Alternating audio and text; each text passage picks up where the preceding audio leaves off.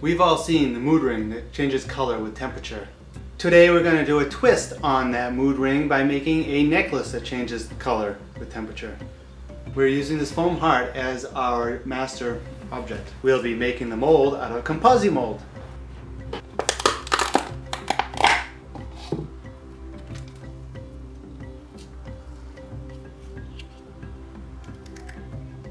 Here's our mold. And we will cast with clear casting plastic. To make the color changing properties, we'll be adding a thermochromatic ink into the clear casting plastic to make our casting. Be sure to break up the particles of the thermochromatic ink when it's in the clear casting plastic by mixing it thoroughly.